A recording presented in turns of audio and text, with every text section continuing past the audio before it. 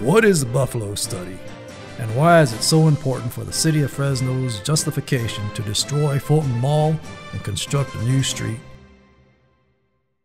The City of Fresno has always claimed that many pedestrian malls were unsuccessful, and when they were converted back into streets, almost all became successful.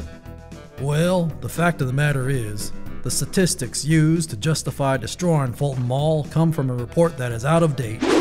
This is the City of Buffalo staff analysis of Buffalo Place Mall in Buffalo, New York.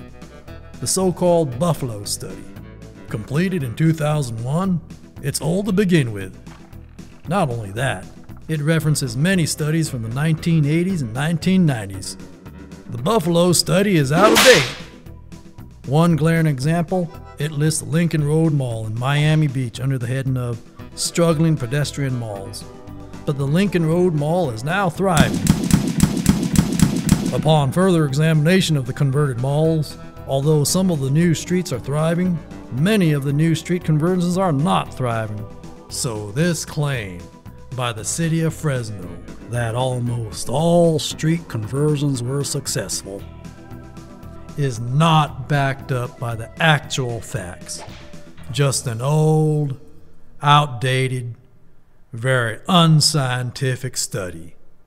The Buffalo study.